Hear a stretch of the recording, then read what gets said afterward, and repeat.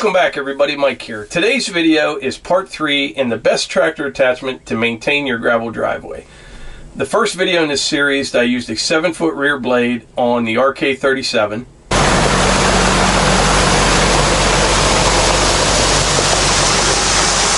The next video, I used a 7-foot land plane on the RK55.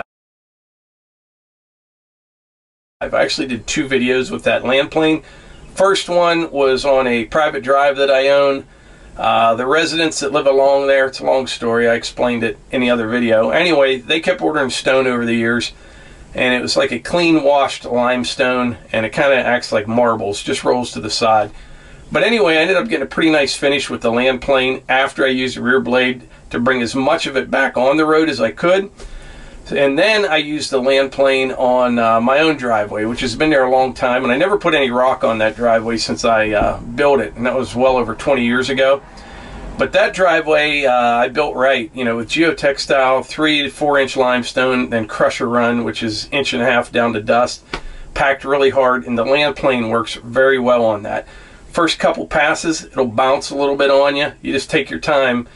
But third, fourth pass, it just kind of smooths out. You're getting a little bit of loose material to work with, and it really levels it up nice. Now, my driveway, I kind of had pitched to the one side just a little bit. That's the side I want the water to go on. But I am going to be putting some stone on that driveway here soon. It needs some. I haven't done that since I built it. So tonight, we're going to use the box blade, and I am on the driveway down at the new home that we bought. It's a property that joins ours. If you follow this channel, you know that whole story. But anyway, this driveway here, it's been here since the mid-60s probably, and I know that they put stone on it over the years, but it kind of, there's a lot of organic material on it, and it's a lot of dirt mixed in with it. It's kind of soft, and so I'm going to redo this driveway. So what we're going to do here this evening is use this box blade to try to take some of this stone off and just kind of see what's here. And then if it's halfway decent material that I'm pulling off of it, I'm going to pow it up and hopefully use that as bedding material where I have to replace a culvert, because then I'm going to put all new stone on this driveway. It probably sounds silly taking what's on here off, but it's just soft, it's kind of spongy, and I want to get the geotextile down. And I don't want to just put that on top of everything, because the driveway is going to be higher than what I want it to be in a lot of places. So anyway, let me show you what I got here. And like I said, this one here, we're just going to try to pull some of this material off, pow it up, and hopefully it will be suitable for like bedding material around a new culvert pipe. And then sometime next week I'll redo this driveway.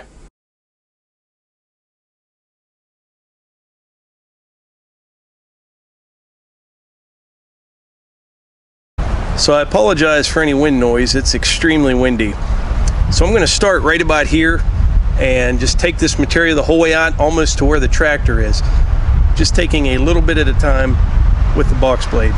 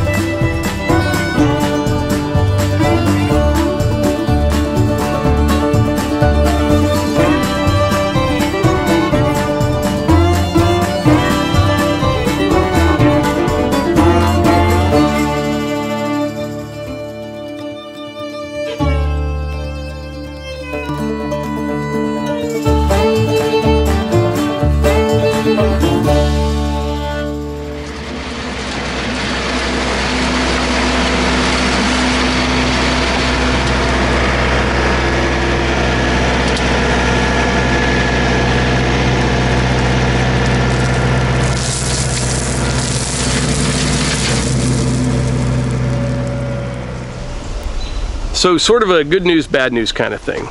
The good news is the driveway is a lot firmer and more solid than what I thought it would be.